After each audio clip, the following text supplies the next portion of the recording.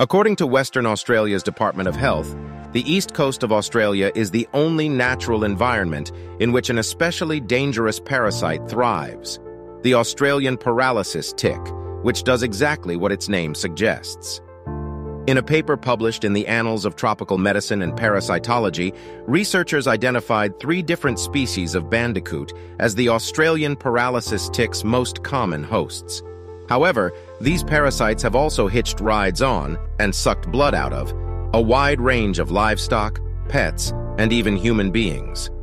Largely incapable of getting around by themselves, Australian paralysis ticks tend to climb up grass stems, branches lower than 19 inches from the ground, and other plant structures, waiting for an unsuspecting host to pass by, via the Australian Department of Health.